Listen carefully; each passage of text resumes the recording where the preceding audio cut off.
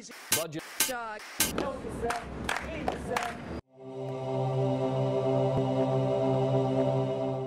What is your stance on the safe driving bill? We're a nation of immigrants. We always have been. That's a key to our success as a society.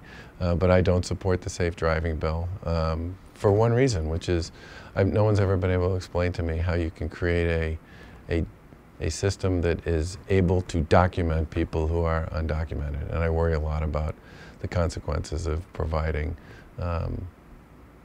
access to a driver's license using a system that can't necessarily prevent people from treating it fraudulently. I support driver's licenses for undocumented residents, and I also support in-state tuition for children of undocumented residents' families. These are human beings. They're with us. I once heard the phrase, there's no such thing as an illegal human being.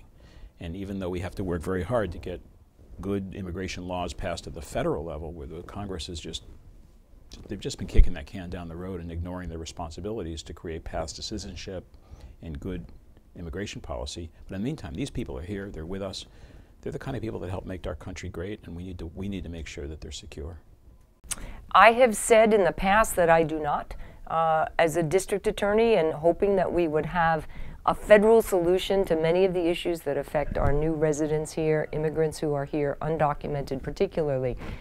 Because Washington has not done anything, frankly, it's very disappointing. I have said in talking to people around the state that I will have an open mind as to what we can and should do to make sure that our roads are safe, that people have the way to get to work or to get to medical care. And so I'd like to look at ways that other states have addressed this issue and see what Massachusetts can do moving forward.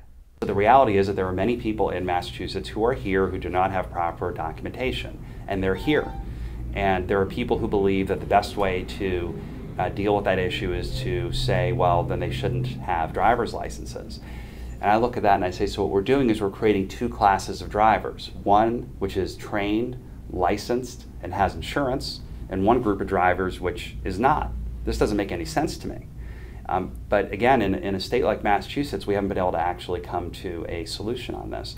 So I support driver's licenses because I think it's important for public safety, and it should be talked about exactly in those terms. I do support the safe driving bill. This was a bill that was authored by two state representatives, Tricia Farley Bouvier from Pittsfield and Senator Pat Jalen from Somerville, and it was very simple. It said, let's give all immigrants a driver's license. This is a public safety issue. Why would we want anybody driving on the streets of Massachusetts or on our roads without driver's education, a driver's test, a license, and insurance?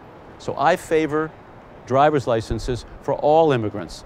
And if they're undocumented, they still deserve to have a driver's license, because we understand something.